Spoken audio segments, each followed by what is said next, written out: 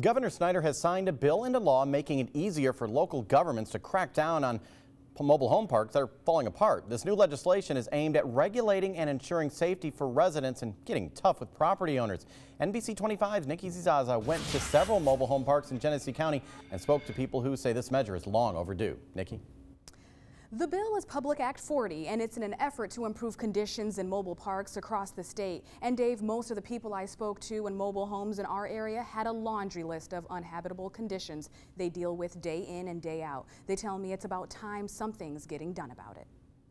You've probably seen them, mobile homes left to rot. Mary Jane Pratt remembers a time her neighborhood didn't look like this. They plowed, they fixed the holes in the road.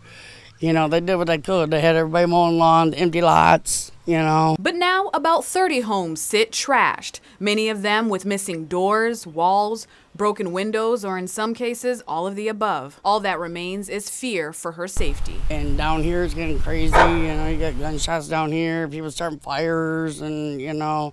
I mean, there was an old guy that hung himself back here because he didn't want to leave because his wife had died here.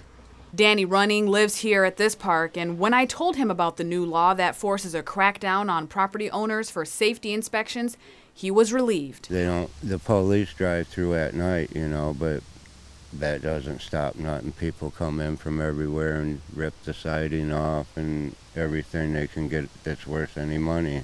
And although Danny is happy about the news, he says it comes too late.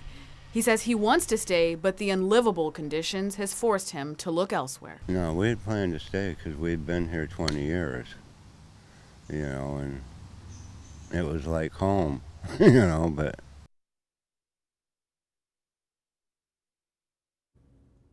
And Dave, the owner of the properties, was unavailable for comment. The city is in control of mobile parks that I visited today and is working with tenants to help them relocate. Nikki Zizaza, NBC 25 News.